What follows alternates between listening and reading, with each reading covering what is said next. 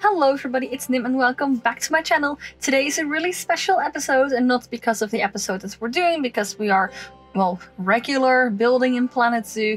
We are building a habitat for the Proboscus Monkey today, but that's not the special thing. The special thing today is that it's the 9th of April, and that means that my YouTube channel is officially 1 year old, which I am very, very happy with. I passed the 1 year mark. I mean, that's quite a big thing for me, because usually I'm not so persistent with things. So today it was exactly 1 year ago that I broke my foot, was in quarantine and had nothing to do, and I decided, hey, why not start a YouTube channel? So there I was like, you know, what am I gonna do? What games do I enjoy? And back in those days, like a year ago, I couldn't play Planet Zoo yet because my computer wasn't good enough. I did have the game though, just couldn't run it, but I did have it. So I played The Sims. At the end of this video, I will link my very first YouTube video.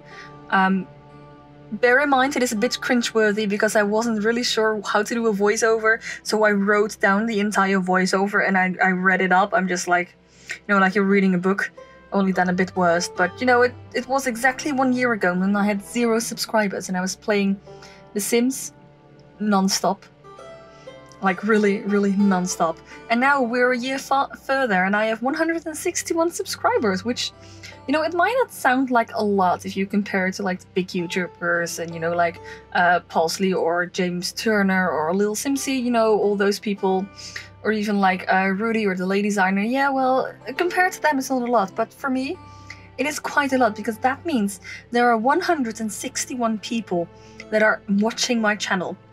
And of those 161s, I have, like, for my building, for my reptile zoo, I have an average of around 60-70 people that are actually watching, which personally I feel that's really good. And then for my zoo tours, I have an average of about 180 people, which again I'm really happy to. I'm really happy. But you know, if you're one of those 180 people and you don't watch my regular videos, why not? I mean, they're fun. Come join me, it's fun. Even though while I say this, I realize that they can't actually hear this because they're probably not watching this. Oh well. Anyways, so today is exactly the 1 year anniversary for my, you know, YouTube channel. And I was thinking maybe I should do something, you know, special. What can I do? What should I do? And I had absolutely no idea. So I just decided to build. You know, maybe, I was thinking though, like I could do like a 24-hour stream on Twitch. That would be like really fun, but at the moment I don't really have the facilities to do so because I live with other people and I am very loud when I stream, hence the reason why I don't stream at the moment, because I'm really loud, because I have a headset that is noise cancelling, so I don't hear myself. And I am always loud. I mean, I have to lower the volume of the voiceovers because otherwise I would, you know, break your eardrums, which is, well, I'm not saying that has happened before, but there are people that said like, wow, you're really loud, please talk quieter. And I'm like, no, I can't, because I'm a really enthusiastic person, and when I don't talk loud anymore, I'm basically no longer enthused. So yeah, I'm not gonna talk any like, quieter. I'm just gonna talk loud because that's the kind of person I am. Anyway, so that's why I can't stream at the moment, but as you may or may not know, probably you do know because I talk about it quite a lot, oops, I am moving. So once I moved, which will be the first week of June, I will be moving, and then I have to settle in, you know, and get acquainted to the home and chill out a bit. So probably in July, I could do a 24-hour stream, and then we're just gonna celebrate that my YouTube channel is a year and a half. Something like that. I mean, but I would really like to do that. I would like to stream more anyways. So, you know, if you're into that, I'm not forcing you to stay for the full, you know, 24 hours. That'd be a bit weird and a bit rude as well, because you can't force people. And maybe you have some other ideas, like, well, you know, actually, we would like to see a house tour. I could do that. Or like a house tour of my future home, because right now I have a room of 8 square meters. And it's very tiny, and it can't even walk around in it because it's filled with piles of books. And my computer, of course. And a bed. And a dresser, and that's about it. So, oh, and a couple of hundreds comic books. Oh, I'm such a nerd. But I love it. Oh, or a geek, actually, I should say. Anyway, so if you have any ideas for, you know, a 1 year anniversary, do let me know in the comments down below. I have some ideas of myself, but maybe you guys have like better ideas, or maybe you're like, ooh, you know what, a 24-hour Twitch stream. That sounds fun, or maybe I could even do it on YouTube. I'm not quite sure how to stream on YouTube, but I'm sure I can work that out. I think there's like a button for it. Like 1 year later, I still don't know a lot about YouTube. That could be very bad. That's probably, well, no, it's not. I won't say that's probably why my video doesn't reach a lot of people, but it actually does. I mean, like a lot of my videos, they quite have a lot of good numbers, if I'm honest. Anyways, I mean, like, you're here watching this as one of those 161 people. And if you're not one of those 161 people, subscribe and be one of the 162 or 163 or how much we're on there. You know, I really want to take the time and thank you guys, because it really does mean a lot to me. And I've always said like, oh, I don't want to be a great big YouTuber. Kind of may have liked that. Or like something like it's a big dream of mine to be like a big YouTuber, but it would be nice to have like a big channel. I imagine like I love making content. I love content creating. I love being creative. I actually love editing videos. That's why I actually started this YouTube channel. Like I said, I broke my foot and I was bored and in quarantine. But also I wanted to learn a new skill. I was like, well, you know, what can I do? It's not like I can go exercising now or something like that. So I decided, you know what I should do? I should learn how to edit videos, because that's probably very handy. And then I edited my first video. I was like, yeah, what am I going to do to this? I'll just put it on YouTube and I see if the people like it. And people actually kind of liked it, so that's quite nice to hear. Maybe I should do a throwback to The Sims. Who knows? Maybe I could do that next week. Next week we'll do a throwback to The Sims. Yeah. Probably not a lot of people will watch that, but that's okay. Just fun for myself. Ooh, I should make my future home in The Sims. Anyways, I'm going off topic. I was working on thanking you guys. Like I said, like a year ago, I never could have imagined this. Like I would have this average-sized YouTube channel with 161 subscribers. Like honestly, from the grounds of my heart, thank you guys so much. No, thank you for all the subscriptions. Thank you for all the comments, thank you for all the likes. I really so appreciate it, and I can't say this enough, and I don't think I can even explain to you guys how much I appreciate this, because this is something that I never actually would have imagined. And these are like, I don't want to sound pedantic, but I mean like they're only 161 subscribers, but each and every one of you is like a human being that is watching my channel. And sometimes that's really weird for me to comprehend. Like imagine, I can't just imagine people, you know, getting a notification on their phone and being like, oh, Nym just uploaded a video. Let's check it out. Let's see what she's actually uploaded. Let's see what she's doing. And I'm just like, huh, okay. I never really imagined that. And it is quite weird, and obviously this channel really hit it off when I started doing Planet Zoo, hence the reason why I do mostly or like only Planet Zoo at the moment. I am wanting to go to some other games. I really wanted to get the alpha key for Prehistoric Kingdom, but unfortunately that didn't happen. I was working on Planet Coaster as well, but I really don't have enough knowledge of that game yet, so during my summer break I will get back to that and make a lot of videos of that as well, making it spread out so we can actually finish our amusement park. And obviously, I think that like halfway through the summer we should be done with our Red Tail Zoo, and then we are going to start a new zoo. But I also just bought the game The Tenants. I saw it in my recommendations on Steam, and it looked really fun, like a kind of a mellow edition of The Sims. So, you know, that could be fun. So we are gonna branch out a little bit, because I'm kind of afraid that I'm gonna get bored of Planet Zoo. So maybe there are some games that you'd like to see. Maybe they're completely different games, like it doesn't have to be Planet Zoo related or the Planet Zoo type of games. I do play a lot of shooters as well, and you know, Assassin's Creed, maybe some compilations of that. I do have one of those. Oh, I did a compilation on Overwatch every time I got headshotted. Oh my goodness, that was just... I saved so many clips. It was like a year of clips, and I saved all of them to make it into a video. It took me 3 hours to edit, and the video is like, you know, 3 minutes long, so that's an hour per minute. I totally respect those kind of content creators way more now, because I also like, wow, how difficult can it be? You just cut some out of a clip and then you put music under it. That's so darn difficult, honestly. Respect for the people who do stuff like that. Honestly, wow, respect. Oh yeah, I probably should get back to the build because, you know, we're over the halfway point and I'm still rambling on about my year of YouTube. But to be honest, it was quite a weird year, wasn't it? I mean, last year we started with this global pandemic stuff, which, you know, sucks. A lot of countries, including my own, are still in lockdown.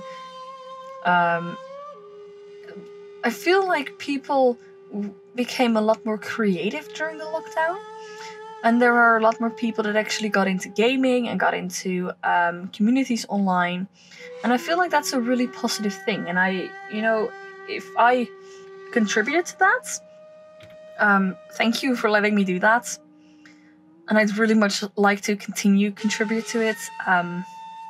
I wouldn't say it, but I'm actually a rather positive person.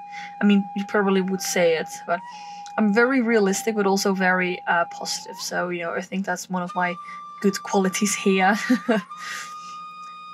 And I love making people happy. I feel like a doctor interview, like they will say, oh, why did you want to become a doctor? I wanted to help people.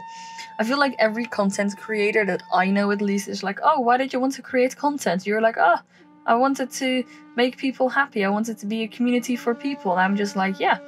Initially, I wanted to widen my skill of editing, and now I'm just like, yeah, you know, I want to make a community. I want to bring unity to people, you know, stuff like that. This sounds really, really mellow and whiny. Wow. I'm just listening to myself and I'm just like, ooh, sounds a bit soft. That's nothing like me, to be honest. Anyway, I think that I've thanked you guys enough. I've been thanking you guys for like for almost 15 minutes now. So thank you again, like really sincerely from the grounds of my heart. Thank you guys so much for this amazing year that I had on YouTube. I can't really believe that it's been a year and, you know, people are actually watching my content. That's something I could only dream of, because I used to have like this, well, I wouldn't say nightmares, but like these ideas of like, oh no, people are gonna look at my YouTube channel and they're gonna write mean things in my comments and then they're gonna yell at me. That was like the idea that I had. Luckily that didn't come true. Thank goodness. I think I had 1 or 2 negative reactions in like an entire year, so that's quite good actually. I feel like that means I'm quite a good person, or that negative people are just like, she's not worth it, she's too positive. Ugh. Kind of think the last one. Anyways, okay, so let's go back to the actual video, because we are building in our reptile zoo. In this episode 18, we are building with the South Asia pack, which is the pack that came out 2 weeks ago. And I absolutely love the animals in there. We are building for the Proboscus Monkey. I hope I pronounced that correctly. I keep wanting to call him Proboscus Monkey, but I feel like it's Proboscus. I'm not quite sure actually. I hope I didn't misspell it. And this is like known for the nose monkey, you know, the monkey with the big nose. You probably saw it on the thumbnail. Or, you know, like I like to call it the Squidward monkey because he reminds me like Squidward. Just I'm sorry, that's just probably just only funny to me. And if you never noticed that, now you did, and you know, you're welcome. Now you will always see this monkey as Squidward. And when you see Squidward, you will think of those monkeys. Hey, you know, learn something new every day. And we are making this habitat across from the red panda and across from the lemur islands. So it's quite a long stretch actually, the land. It's quite long. You have some viewpoints, you don't really have viewing points all over. You have a viewing point at the beginning, a viewing point near the end by the bridge. And I do feel like that's more than enough. I feel like if I did more, it would kind of ruin the immersion of these animals. And obviously we used a lot of elephant grass along the water to make sure the monkeys can't get out, because apparently these monkeys can jump far ridiculously. Like really ridiculous. First, what I wanted to do, I didn't want to have barriers. I wanted to have a natural barrier of water, and they just jumped over that and escaped. So, pro tip, you can't separate these habitats with water. except, you know, a ridiculously large body of water like I have on the other side. But otherwise you probably can't. So yeah. And here we are building something creative, let's call it like that, because I really didn't know anymore what to place here. So, you know, I just placed some fun things. Some pieces of wood from the Arctic pack, some logs, and then ropes in between so the monkeys can walk over there and they can climb from branch to branch. And I'm quite happy with the way that it turned out. Also, can you hear the wind in the background? I'm really sorry. I hope you don't, but if you do, sorry. Yeah, now we're putting some vegetation down just to make sure that they, you know, have enough privacy.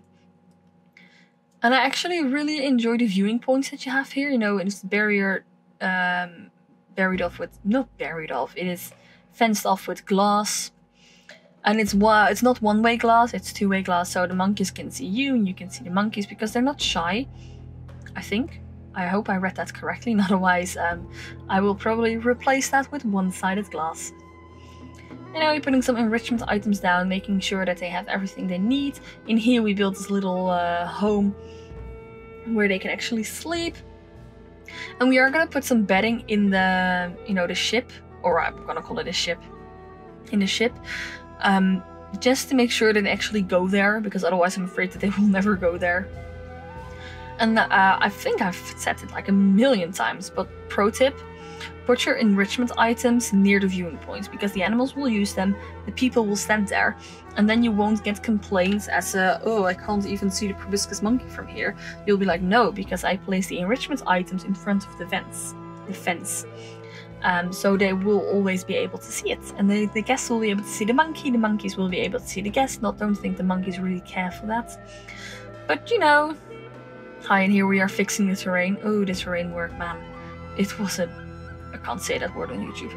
It was annoying because just when I thought that I was done, I was like, wait, this is way too much long grass and here's way too much soil. It needs to be different. We need some sand and we need some more dirt. It was really, really annoying. But in the end, I feel like, you know, I'm happy with it. I feel like the monkeys are happy with it as well. And there you go. Fixing up the terrain. Usually I always show you guys how I place down the education things, but you know what, you saw it so many times already. I cut it out of this one just because, you know, you've seen me doing that. If you play Planet Zoo, you know how to do that. Oh, I'm really proud of that waterfall, can I just say that? Wow. Anyways guys, we are coming near the end of this video. So for now, I'm going to say goodbye, and I'm going to wish myself a happy anniversary with my YouTube. Ooh, happy anniversary, Nin, yay! And that's it for now. I hope you enjoyed it. If you did, make sure to leave a like, a comment, and possibly subscribe to the channel if you haven't already. And if you've done that, thank you very much, and I will hope to see you on the next episode on Monday. Bye, guys!